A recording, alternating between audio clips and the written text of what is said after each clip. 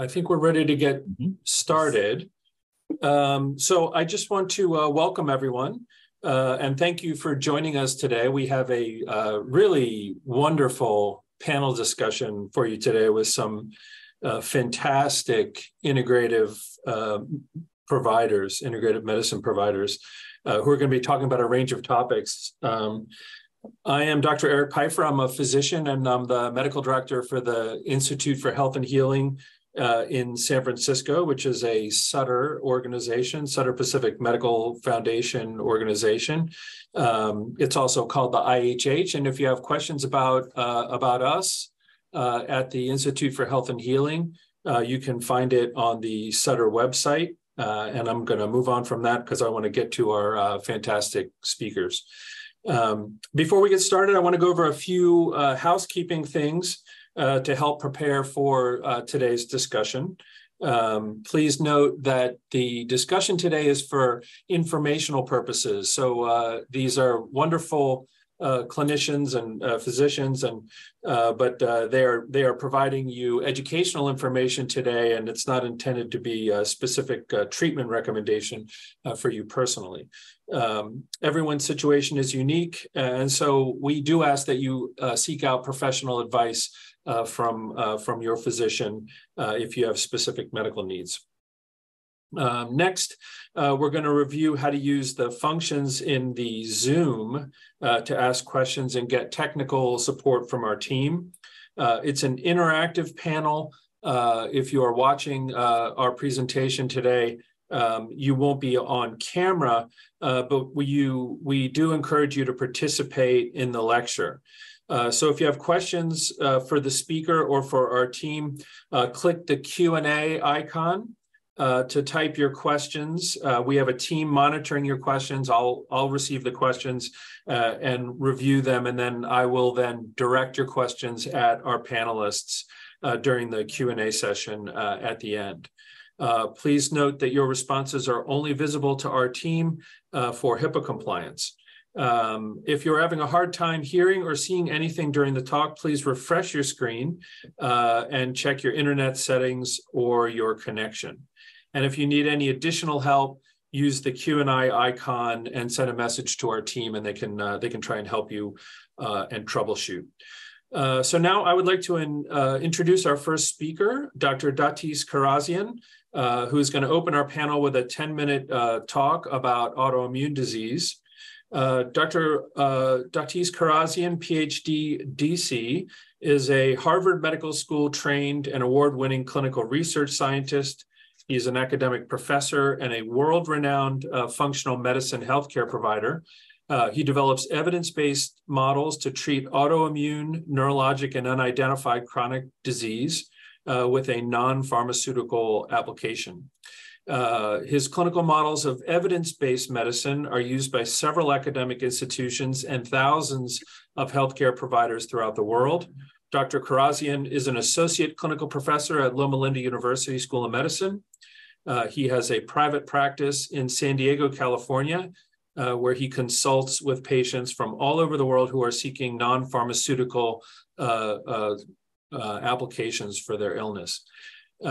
His practice is focused on developing a personalized medical approach using diet, nutrition, and lifestyle. Most of Dr. Kharrazian's patients are referrals from other healthcare providers who require his unique skills in dissecting the patient's case and implementing personalized strategic approaches. So let me turn it over to Dr. Kharrazian. Thank you so much, Eric. So I've been asked to talk about autoimmunity and try to simplify the concept. So for the most part, autoimmunity, the auto being self-immunity, is when the immune system attacks a person's own tissue proteins. And it really could be any tissue protein. Like the most common autoimmune diseases would be like your immune system attacking joints, such as rheumatoid arthritis. Your immune system attacking your thyroid gland, being things like Hashimoto's, that leads to hypothyroidism. So autoimmunity is really when the immune system starts to, think your actual tissue proteins are foreign invaders as if it was a virus or pathogen. That's the basic concept of autoimmunity. And the way autoimmunity is diagnosed is antibodies to proteins of your own body. So, you can have antibodies to the sheath, myelin sheath of your nerves. That'd be indication for things like multiple sclerosis. You could have antibodies to your glands, like your adrenal glands, and that can be diagnosed as Addison's disease. There are a lot of tissue proteins that have autoimmunity markers that still have not been identified. There's certain autoimmune diseases where we know there's autoimmunity there, but like, for example, Meniere's disease, where people get inner ear damage, they know the immune profile is autoimmunity, but they haven't necessarily identified the specific protein antibody. So there are sometimes people that have mysterious illnesses that really may have autoimmunity. Now, in a clinical setting, as practitioners evaluate chronic patients, one of the red flags for autoimmunity is nothing's worked. They've gone through one healthcare practitioner to the next, to the next, to the next, and they have all types of diverse symptoms. The autoantibody immune response can be to any different tissue, causing specific symptoms. For example, if the antibodies are against the joints, then people will have joint pain and joint swelling. If the antibodies are against tissues, proteins of the brain, people could have brain fog, depression, all types of mood changes, brain fatigue issues. They could have antibodies against their muscles and have severe muscle aching. So the key feature of autoimmunity is that these antibodies that are starting to develop. So when we see patients that come in with very diverse clinical symptoms, like nothing really makes sense, doesn't fit a real clear category at times, there's a very strong chance that it's autoimmune. Now, when we look at autoimmunity, it's one of these diseases that no one has identified a cure for. So no one's been able to cure it. So it's one of these diseases that can go into remission. So remission meaning the symptoms are dramatically reduced, sometimes to the point where a person has no symptoms whatsoever. But for the most part, clinical success is really achieved by remission. And we know with autoimmunity, diet, nutrition, and lifestyle can play a big role in turning an autoimmune disease into remission. And there's various variables and factors that are very individualized to each person, which makes a treatment plan individualized for each person, and every person has different reactions. So, for example, you could have 3 different people with rheumatoid arthritis, and one person has severe reactions to gluten, and they have like a celiac disease gene type, and if they go gluten-free, that may help them. Another person with the same exact autoimmune disease may not have that. But if they don't get enough sleep, that'll really flare up their autoimmunity as an individualized response. We can have a third person that has autoimmunity and they have like a latent Epstein-Barr virus, and that gets reactivated, their joint pain, gets really, really bad. So when we look at healthcare has overlooked autoimmune diseases in the general population. The current statistics are, 8 to 20 visits. Different practitioners are typical for the diagnosis to be made of autoimmunity. And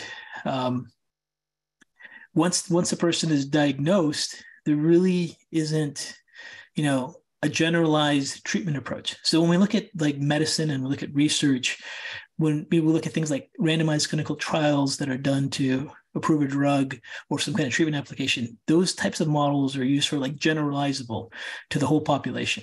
And then there's another field of medicine, which is individualized and personalized. And this is where autoimmunity, lifestyle, diet, nutrition applications really shine. So some diseases work really well with the generalizable model. Some diseases work really well with an individualized, personalized model. And autoimmunity is one of these diseases or conditions where a personalized, individualized, unique set of triggers have to be identified to help with the attempt at not curing, but putting a person into remission. So that's like the big clinical picture. So as clinicians, when we see people that have diverse symptoms, it took a long time for them to get diagnosed, or maybe they haven't been diagnosed yet, they haven't really responded to anything significant dramatically with their treatment approaches. They have good days and bad days. Some days are much worse. There's always a red flag for autoimmunity. Now, where they may have specific deficits or symptoms could be a clue of where some of these autoantibody may be specific to condition, and this is where laboratory tests are done to confirm it. The other key point about autoimmunity is that autoimmunity has different stages. And there's a first stage of autoimmunity, which is called the silent stage. And the silent stage, this is where if a person's blood was drawn, antibodies could be identified to their own tissue proteins, but they don't have any symptoms yet. And some people refer to this as silent autoimmunity. And then the second stage that typically progresses is what's called autoimmune reactivity. A person will have antibodies identified with blood testing, but they'll start to have symptoms, but their symptoms are not severe enough. There's not enough tissue destruction to be diagnosed with an autoimmune disease. And then the third stage is where there's significant deterioration of the joint or tissue or whatever the end organ is where the immune reaction is taking place. So for example, someone has RA in stage 1, they may just have antibodies, no symptoms. But studies show it's predictive. Over a period of so many years, they're going to start to develop symptoms. Stage 2, they could have joint pain that comes and goes. Maybe something's triggered it, like foods or lifestyle changes. And some days their joints are really swollen all over the body, but they don't have deformity of their hands yet.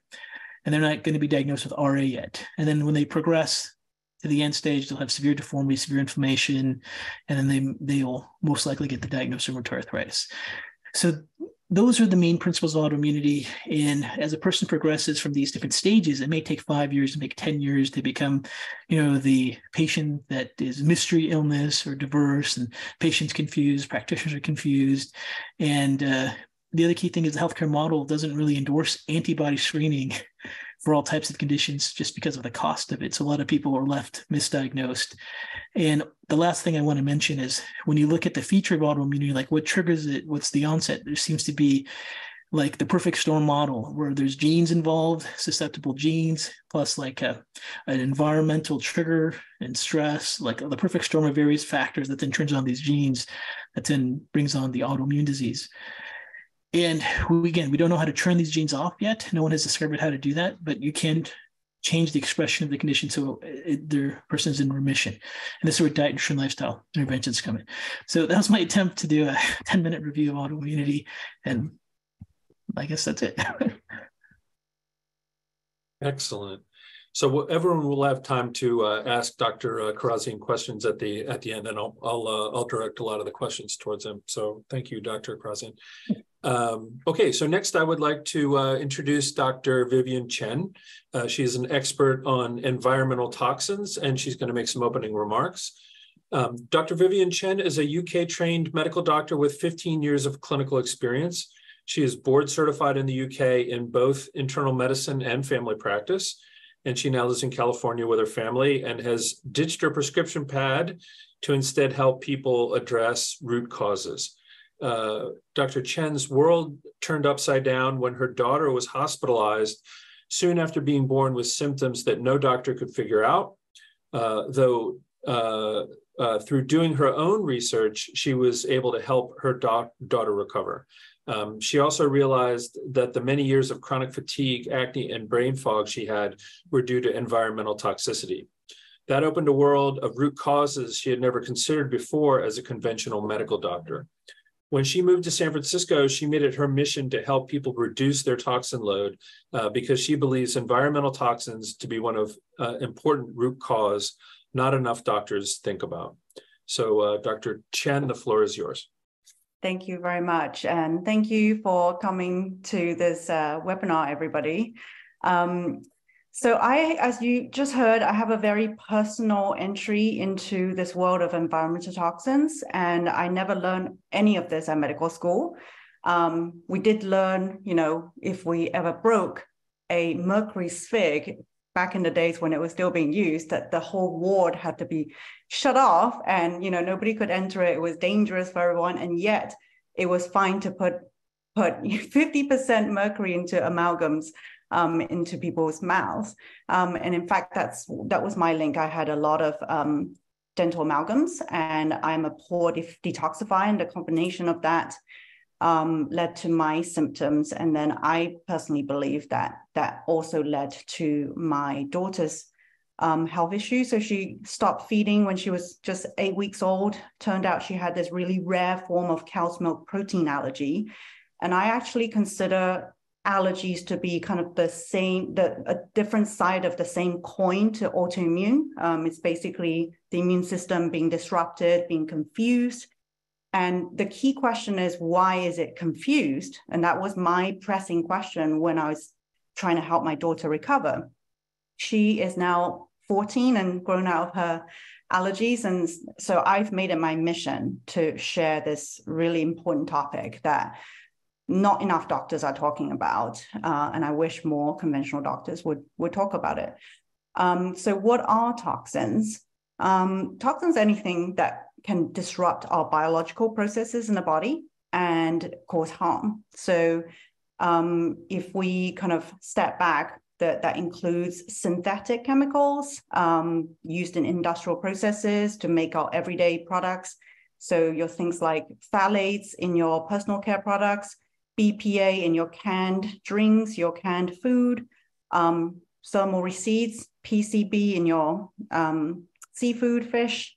And then there's biological toxins. So synthetic chemicals that cause harm are more kind of appropriately named toxicants. So that's the correct term for them.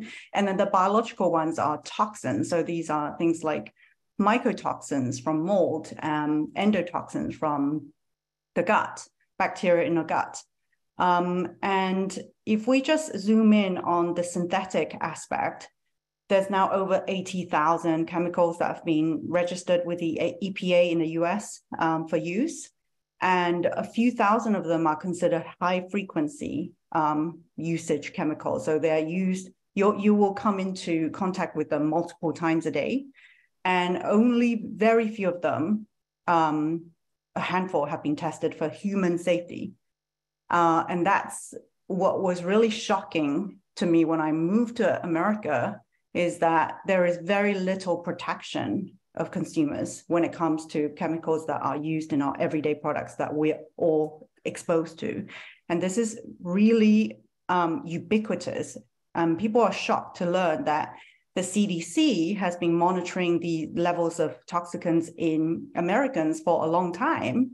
And, you know, the data is out there, it's on the website, and yet doctors still don't know this. 93% of Americans have BPA in their body, so urine, blood. 98% of Americans have phthalates.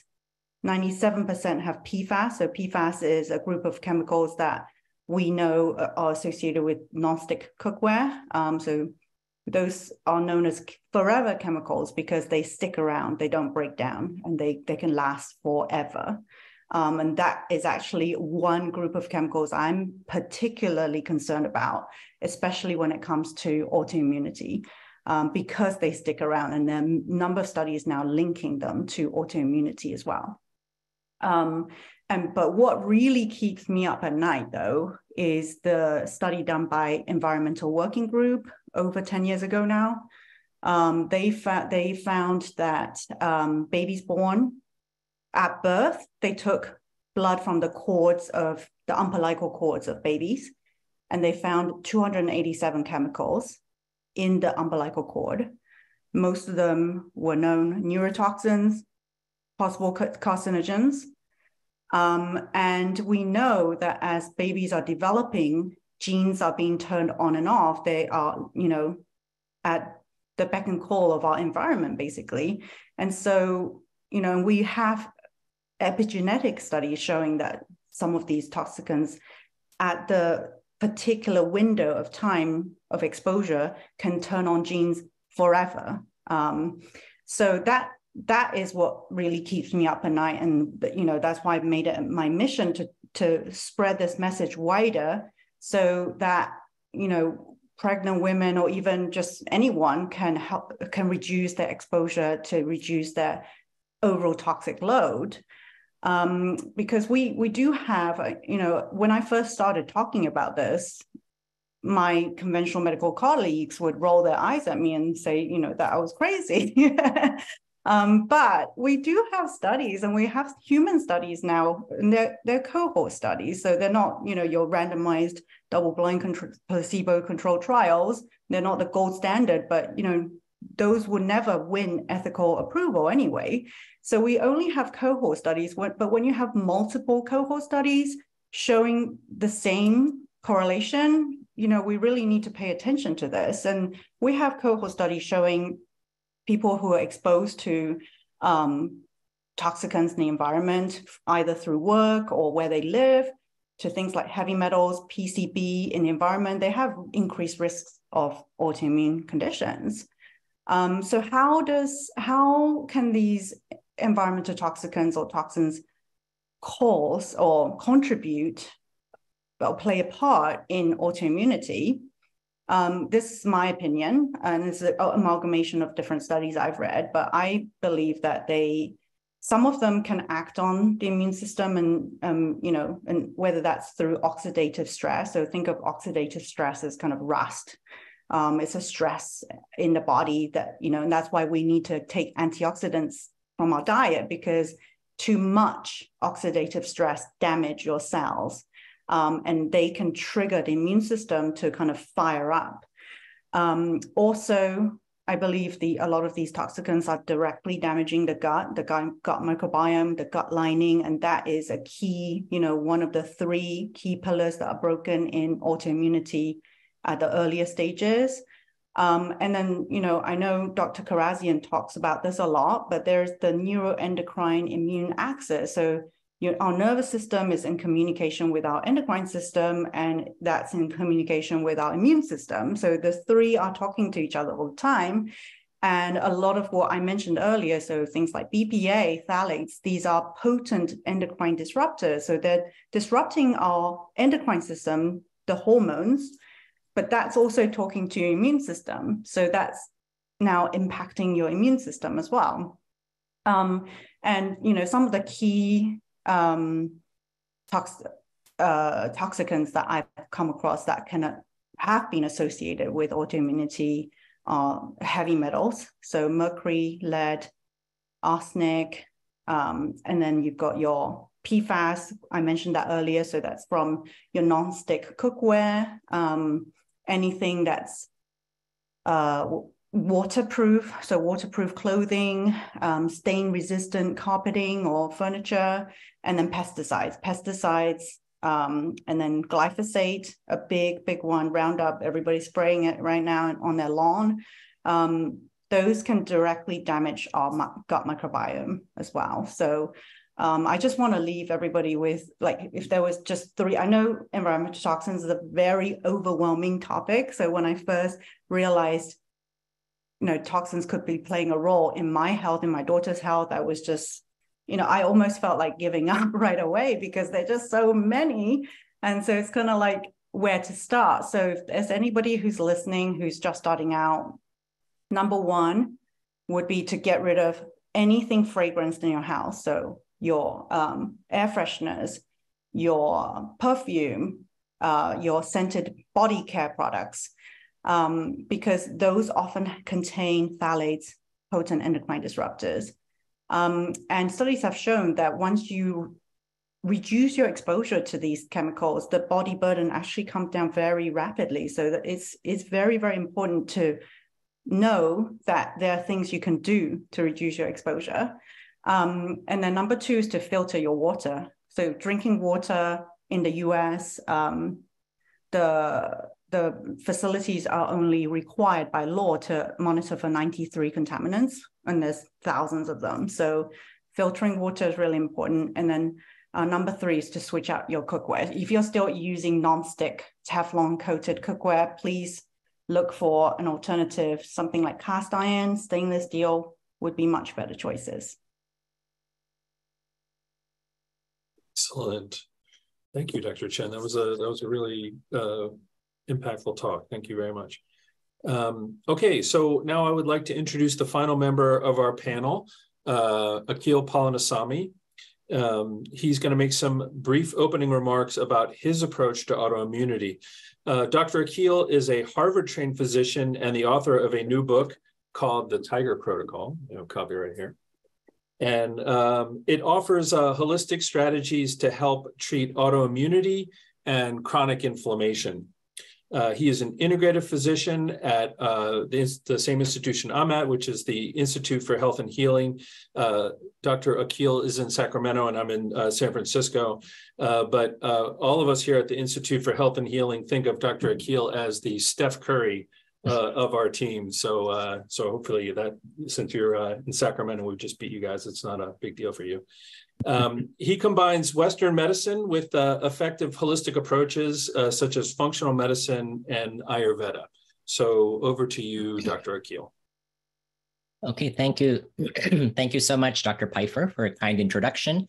And I want to thank Dr. Kharrazian and Dr. Chen, who are both experts in their field, for joining today, because my whole goal was to help raise awareness about autoimmune disease and to prepare for my book, the research. I actually read thousands of studies about autoimmunity, and so the book includes 830 references. And what I found was very much what Dr. Kharrazian said in his opening remarks, is that there's a perfect storm of factors that have led to this explosion of autoimmunity. Some diseases have gone up by 5,000% just in the last 50 years. And, you know, our genes don't really change that fast at all. So it's all environmental.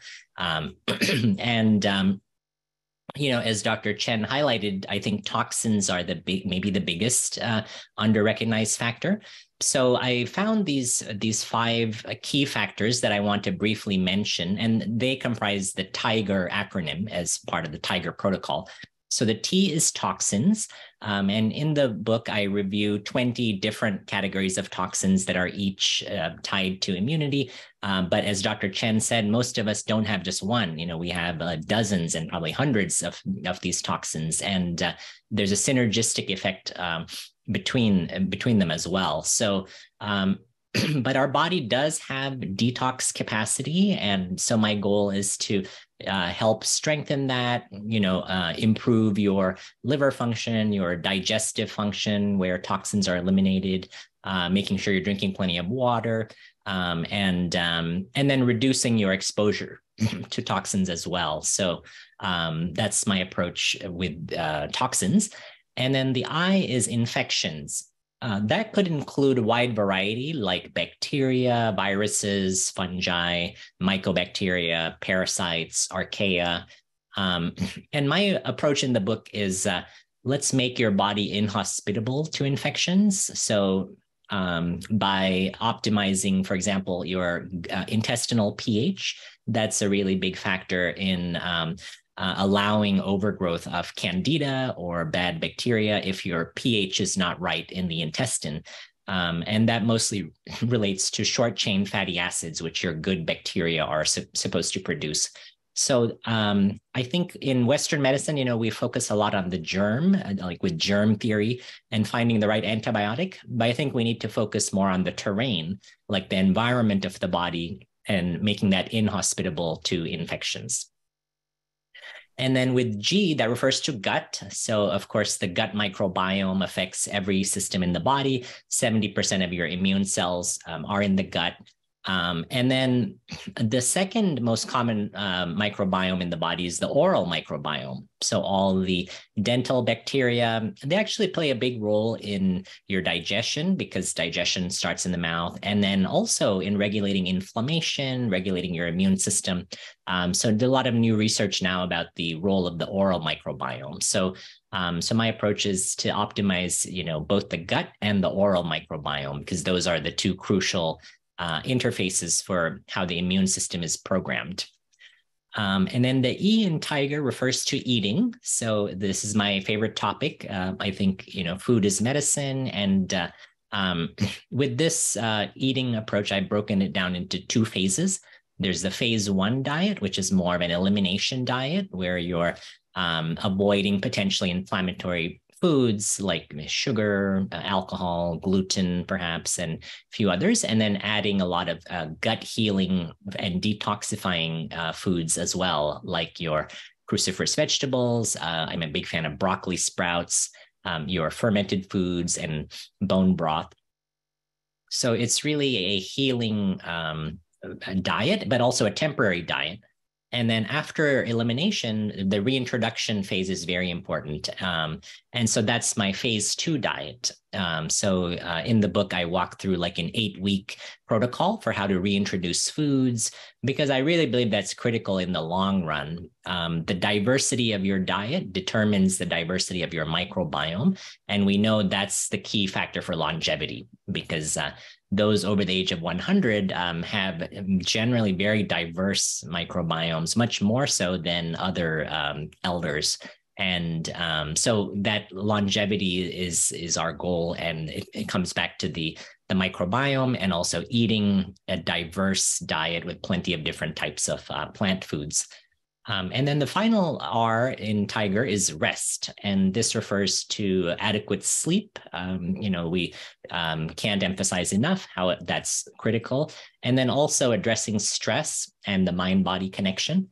And usually when I talk about this, my patients' eyes glaze over and they kind of tune out. And so I think we've all heard a lot about stress, but I want to emphasize that, meditation is not the only way, and it's not for everyone. Other approaches have been proven to help in autoimmune disease and chronic disease, like counseling, psychotherapy, gratitude practices, prayer, forgiveness practices, yoga, Tai Chi. So find something that works for you. I'll just conclude with making a couple of points. One is that these same 5 root causes which drive autoimmunity, which can be addressed to help heal it, can also be used to help prevent it. Because we know autoimmune disease is a slow process that develops over 10, 20, 30 years. There was a study that showed that, for example, one autoimmune liver disease called primary biliary cirrhosis, the antibodies first showed up in the blood 25 years before the disease was diagnosed. These are mostly military studies where they have blood samples on everyone every year. But it just shows that, it's a slow process, and that's where these same 5 steps can help prevent autoimmune disease and prevent the progression of autoantibodies into autoimmune disease. And then finally, I think that, a lot of these factors are also important for obesity, diabetes, and heart disease. For example, with toxins, there are obesogens, which are known to promote obesity, many of the ones that Dr. Chen mentioned. There are diabetogens, which promote insulin resistance, promote diabetes. I think that's another reason why we have such an epidemic of diabetes. And finally, there are cardiovascular disruptors as well that impact heart disease, which is still the #1 killer of people worldwide. So I think that these 5 factors are broadly relevant. So yeah, that was what I wanted to mention as an overview. So thank you, Dr. Pifer. Excellent. Thank you very much. Okay, so now I've got a number of questions that were submitted in advance, and I've got an idea in my head here about which of the panelists I want to direct some of these questions to. And then for some of the broad questions, I may just direct them to the entire panel and see if each of you have comments about some of these topics. So the first one is for Dr. Kharrazian. Can you reverse Hashimoto's? And the second part of the question says, do lower antibodies help with inflammation? I'm not exactly sure what's meant by that, but and then related, there was a question in the chat about ankylosing spondylitis. So if you have comments about either of those 2 illnesses, Hashimoto's or ankylosing spondylitis, I'd appreciate it. Sure. So ankylosing spondylitis is considered in the immunology literature as autoimmune disease, but they haven't identified the target protein of the antibody. They have some initial ideas of what it is, but we don't have that clear diagnostic antibody marker for it. The Hashimoto's, reversing Hashimoto's. Can you do it? Well, it depends what you call reversal. Reversal of symptoms, but reversal of the autoimmune disease is unfortunately no. I mean, we haven't been able to figure out how to turn the switch off. Whoever discovers it is going to win the Nobel Prize in medicine. There are people who misinterpret remission as cure. But however, once they have the same triggers exposed again, their symptoms all come back. So, once someone identifies their specific mechanisms that help calm down their autoimmunity and go into remission, they want to stick to those, and it's going to be, and it can also change over time. It can be different different factors at different parts of your life. You could have some people have severe reactions to chemicals that I just mentioned, or toxic foods, or it could be lifestyle factors. Of stress can be a trigger at different points in your life. So I really love the Tiger protocol. I think it really covers everything. And it's really a fantastic way to put it together. But as far as reversal goes, you can reverse symptoms in some patients. Some patients, they try everything and it's very hard to do anything for. So there's a level, a spectrum that's not predictable, but most people can see some improvements. So I don't know if that was too long of an answer, but that was an excellent answer. Thank you very much. Okay, so my next question is for Dr. Chen. Dr. Chen, what is the impact of alcohol on autoimmune diseases and how dire are the consequences? I'm not a fan of alcohol, sorry, if anyone loves alcohol. I used to be a wine drinker, but I realized very quickly when I was trying to reduce my own toxic load that alcohol really interferes with your liver enzymes. When it comes to detox, I mean, alcohol is a toxin that the body will and the liver will prioritize detoxifying. So it pushes everything to the back burner. So your other environmental toxins is now going to be slowed down. It can also affect your hormone health as well. It can impact your gut health, which is involved in detoxification. And gut health is closely, it's a really important piece of the puzzle, as Dr. Akhil just mentioned, in development of autoimmune disease. So if you can be teetotal, that would be ideal, but, definitely drink in moderation. Okay, good. Thank you. Okay, my next question is for Dr. Akhil. Dr. Akhil, what is the link between the COVID vaccine, and autoimmune disorders? So COVID, like any virus actually can contribute to autoimmunity. There's Epstein-Barr virus, and so COVID-19 is no different. So there have been many published reports about autoimmune diseases that occurred after COVID-19 infection. With the vaccine, I don't think we have as much data, but anecdotally, I've had some patients run into issues post-vaccine, but I think that also some of the research Dr. Kharrazian did showed that COVID-19 antibodies are cross-reactive with many different tissues in the body. So unfortunately, that might contribute to this further uptick in autoimmunity in the years ahead. Okay, thank you. There's a question about mitochondrial dysfunction. I'll direct the question at Dr. Kharrazian, and then if anybody else wants to make a comment about it, then you can. It basically just says, how does one overcome mitochondrial dysfunction? So with mitochondrial dysfunction, the key thing is you have to activate what's called mitochondrial biogenesis, which is producing mitochondria. So there are certain plant chemicals that have been turned on, chemical messengers to turn on the expression of what we call a proteomic response, so you can make more mitochondria. And those are typically flavonoids, really rich, colorful, fruits and vegetables and those types of things like grapeseed, pine bar, pomegranate extract, green tea. They don't make more mitochondria, but they turn on the cellular messenger to make that more efficient. But ultimately, if you want the most effective way to make mitochondria throughout your entire body, through all the different tissues and cells, it's actually movement. So most of the studies show any kind of exercise or physical activity or cognitive task that really turns on these messenger pathways for developing mitochondria. Now, within a cell, there's only so much space for mitochondria, which produces energy for your functions, your cellular functions. And we also have these mitochondria cells that wear out over time. So as they do their thing and make ATP and energy, they wear out and they need to be removed. And this is another process called mitophagy. Mitophagy is the clearing out of these unhealthy, dysfunctional mitochondria. So that is equally as important when someone has mitochondrial dysfunctions. And the key things that impact mitophagy is really sleep. Like we go to sleep so we can shut down our systems so we have energy to clear out these debris cells. So, the very simple way to kind of look at this without getting too complicated is get a lot of diverse, rich, colorful flavonoids, get exercise and movement, and make sure you get deep, restful sleep. That's going to really turn on mitochondrial biogenesis to help make mitochondria. And then the sleep will help clear out all this unhealthy mitochondria. And the other thing that may be shown in some animal studies is fasting. So fasting can turn on this autophagy process, but it's, over probably 2-3 days in animal study shows that this can be very helpful as well. Because those are the main points. Cool. That's a good answer. Okay, my next question I will direct at Dr. Chen, but if any of the other panelists want to make a comment. Dr. Chen, at what point should someone consider a chelation therapy for a toxin or a toxin exposure?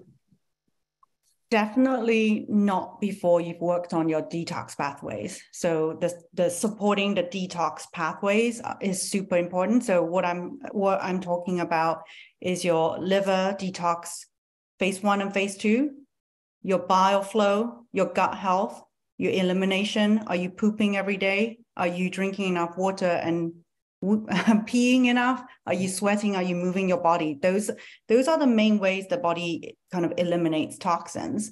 Now, what I have seen over the years is a lot of people just jump into these binders, supposedly bind onto toxins, and they're constipated. So a lot of them are charcoal based binders. And if you're constipated already and you take charcoal, you're going to be even more constipated. And what's happening is the toxins are just being reabsorbed in your gut. So if you're not pooping, you're not detoxifying, and please don't take binders. You got to optimize gut health first. You got to be eliminating at least, so pooping, proper poops, like I don't want to go into the graphic details, but once or twice a day at least.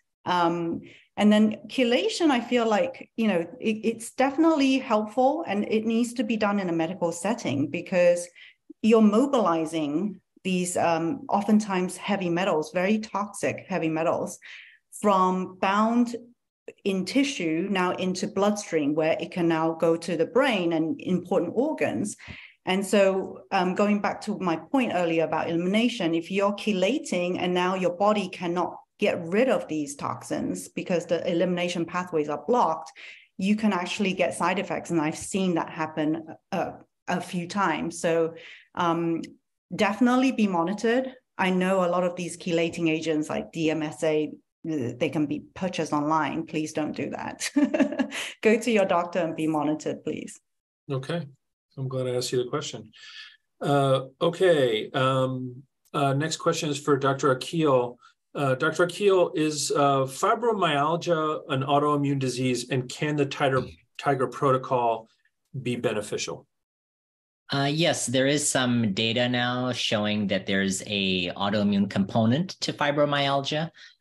It's likely also other factors like inflammation and stress, but definitely there is an autoimmune component, and that's why there are studies showing that low-dose naltrexone can help fibromyalgia. So low-dose naltrexone is a compounded medication used in very low dose in integrative medicine to help modulate the immune system and address autoimmunity, and it's shown efficacy in reducing the pain and the symptoms of fibromyalgia. So I believe that the Tiger protocol could be very helpful for someone struggling with fibromyalgia. Very good. A quick follow-up question about the Tiger protocol. Is the Tiger protocol different from the AIP protocol? Yeah, great question. So I think that in terms of the diet component, the AIP is autoimmune paleo, and my elimination diet is quite similar to that, except that I allow mung beans, which is a type of legume in Ayurveda. That's what I'm also trained in. It's considered the most easily digestible legume. And then I also allow even in the phase 1 diet some gluten-free grains like white rice and so forth, because I haven't found those two foods to be inflammatory. And so the phase 1 diet that I recommend is more broad, more inclusive than the AIP diet. And then my phase 2 diet, is definitely more diverse, because in the long run, you ideally don't want to stay on the AIP diet for life. You want to use it as an elimination diet and then move on to reintroductions. Very good. Thank you. I'm going to go back to Dr. Chen for this next question. So, Dr. Chen, in your comments, you mentioned getting rid of fragrances in the house, like air fresheners and things like that. And then you mentioned specifically filtering your water as two important interventions. What about interventions to help reduce toxic exposure from food? Okay, yeah. So this is, sometimes I find this difficult because I don't know the audience I'm talking to and their financial status, because, you know, obviously want to eat as much organic as possible, but it's not financially possible for I mean, I don't eat 100% organic. So what I do is I try to prioritize the foods that have been found to have the highest pesticide residue. So the Environmental Working Group, every year they publish the Clean 15 and the Dirty Dozen. And I don't love the word dirty when it comes to food. I don't like kind of putting food in that category, but essentially Dirty Dozen is the group of food that they found to have the highest pesticide residue. So try to buy those organic. So things like your berries, anything with thin skin, it's really difficult to wash pesticides off. So berries, especially raspberries, blueberries, you know, blackberries, strawberries are very, very high in pesticide residues. Leafy greens, again, very difficult to wash it off. So spinach, kale, prioritize getting those organic. And then things with like thick peel, avocado, banana, I don't always buy organic, and they're on the Clean 15 list by the EWG. So that would be kind of where to start. And then there's like a whole rabbit hole. I can go on and on about different, you know, measures. But one thing I would say about food is canned food. So that studies have shown that you can really rapidly increase your body burden of BPA when you eat canned food, but it also comes out of your body very quickly. So, you know, if you're eating it here and there, it's occasional, that's okay. But try not to eat it every day or multiple times a day, because then your exposure starts to, your body level starts to rise up. So, yeah. Cool. Very good. Okay, Dr. Kharrazian, there's a question here about sort of difficult to diagnose autoimmune disease, and the question specifically asks, you know, how can somebody make a diagnosis of autoimmunity in me, especially if the doctors keep telling me my tests are negative? And you made specific mention in your comments about how many doctors and how many visits somebody has to go to before they eventually get the diagnosis of autoimmunity. So can you comment about diagnostics in autoimmunity and the complexity of it and give people tips? Sure. So there's tissue-specific autoimmune, and there's like systemic autoimmunity. And systemic autoimmunity typically falls along lupus guidelines.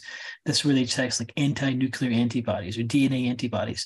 And that kind of is the basic standard when people are doing a screen for autoimmunity. But sometimes they have tissue-specific autoimmunity that isn't associated with ANA antibodies, which are typically done in a workup when someone's screened for autoimmunity. And the only way to really know which ones to run is to really look at the symptoms. So if you see, for example, someone who is skinny, but they're diabetic and they're exercise eating well, that would be a clue that maybe they have type 1 diabetes. If someone has chronic gastrointestinal issues and they have a healthy diet, they may have ulcerative colitis or Crohn's or some type of intestinal autoimmunity. If someone has chronic progressive gastritis, they may have gastric autoimmunity or antibodies to parietal cells or some of these symptoms. So it really takes an astute diagnostic workup of specifically where you may have symptoms to then check those antibodies for those tissues. There are some labs that do like general screens where they'll check some brain antibodies and endocrine antibodies and joint antibodies and gut antibodies, all as a screening panel to look at multiple organ tissue antibodies, but that's what's typically done. Great, thank you. That's a good answer. Okay, Dr. Akil, we've talked a lot about toxins. We've talked a fair amount about eating and some of the mechanisms by which autoimmunity happens. What about the G in the TIGER protocol, the gut microbiome? Can you talk about ways both through eating and talk about prebiotics and probiotics and the importance of those in terms of creating a healthy gut microbiome. Oh, yeah, absolutely. Yeah. So I think that is really foundational, not only for autoimmune disease, but all chronic diseases, to improve the microbiome. And I think a combination of prebiotic foods and fermented foods, and also a very diverse plant-based diet where you're getting wide variety of different colored plants. That's really the best way to support the microbiome. And I feel like most people know about fermented foods like the sauerkraut and kefir and kimchi, but less people know about the prebiotic foods. So that's why I tried to really focus on that in my book. And some of them are surprising. I break them down by category, like inulin-rich foods, which could include like jicama and leeks. And then there's galacto-oligosaccharides, which are in Jerusalem artichoke. There's polyphenols, which the richest actual source of them is clove powder. So just sprinkling a little bit of clove powder is a great way to boost your polyphenols. And then there's resistant starch, 3 different types of resistant starch. So I think just learning about all these different categories, and then you don't have to eat all of them, but choosing what you tolerate, that's the best way to improve the microbiome. Right. For Dr. Kharrazian, Dr. Akil, and Dr. Chen, for all of you, can you make comments about gluten? There's a lot of discussion about gluten sensitivity, and there's sections in the supermarket now that are gluten-free sections, and a lot of people have a lot of questions about is that really important, and why so? So maybe each of you can comment on that. So I can start. Sure. Thanks. So gluten is definitely a protein that is a trigger for many people with autoimmunity. And, there's different theories of why gluten has become a significant trigger. One of them is that gluten itself is not genetically modified, but is hybridized. And there's even theories where it binds to pesticides and changes the protein structure, making it more antigenic. And this is a process called haptenation. So haptenation is chemical binding to a protein that changes the structure and makes it more reactive. There's been studies done where they looked at the trend in gluten. Is gluten sensitivity real? Is there a trendy diagnosis of the numbers actually going up? There was a study they did at Warren Air Force Base where they looked at 10,000 soldiers, and then they followed up the study 4 years later, and they were looking at the same age group population cohort, and they found there's a significant increase in gluten sensitivity that happened, and it's not just due to the popularity of the diagnosis. Now, gluten has a very unique sequence of proteins. If you look at any protein, they have an amino acid sequence. The amino acid sequence of gluten tends to cross-react, meaning they have the same protein structure with many tissue proteins of our body. So when we make antibodies against gluten is shown to directly cross-react with proteins in our joints, proteins in our brain, called like cerebellar proteins, even thyroid proteins. And this is a process called molecular mimicry. So for some people, it's just very inflammatory because it's a newer protein that's kind of changed over time. They call it, in the actual immunology literature, they refer to it as modern wheat versus native wheat. So modern wheat is our new structural protein differences in wheat. There's a 5 to 10% different change in the gluten proteome as of today than compared to 30 years ago. And it seems to be very inflammatory. And the antibodies that people have, if they react to it, can also then bind to our own tissue proteins of that because of that amino acid similarity called molecular mimicry. Cool. Dr. Akil or Dr. Chen, do you want to? I'll just add that, I think that it definitely is a spectrum. So on the one end with gluten sensitivity, you have celiac disease, but then you have what's called non-celiac gluten sensitivity, which could be mild or moderate. And that's more what I see with most autoimmune disease. People have, inflammation and they're sensitive, but not fully celiac in that sense. So it's. And I have that. Oh. I actually have Dr. Chen, do you want to comment about it? I think it's very real. I don't, I was dismissed by my own doctor because I don't have celiac, but I did my own elimination diet, and when I reintroduce it, I have symptoms, and I reproduce the same symptoms every time I eliminate and reintroduce. So I diagnosed myself, and then later on, I think now it's a lot more widely accepted that exists. But yeah, I think there is still no, as far as I know, no reliable clinical diagnosis. Oh, sorry, no laboratory diagnosis. It's a clinical diagnosis, right? Mm-hmm. Right. Okay. So, Dr. Akil, it seems like the Tiger protocol is very comprehensive, and almost creates an opportunity for a small problem in multiple of these axes that each axis and like a little bit of a toxin and a little bit of a celiac issue, and kind of a little dysbiosis where there's a bacterial overgrowth in the gut, or not quite the right bacteria for optimal health. So can you just comment about that? Was that the concept that you were going for when you created the Tiger protocol, and just give us a feeling for why you think that's the most effective approach? Oh, yes, absolutely. Mainly because this is what I have seen work in my own patients, over the past 20 years. Autoimmune disease is complex, and that's why just addressing one factor isn't as effective as addressing all of these drivers. And I think that, for different people, different causes are more primary. So for one person, toxins might be like their big issue. For another person, it might be stress or childhood trauma. But I think some attention to all 5 of those areas is where I've seen the best clinical results. And so that's where I kind of formulated the protocol. Yeah. Well, for all of the panelists, but we'll start with Dr. Akil.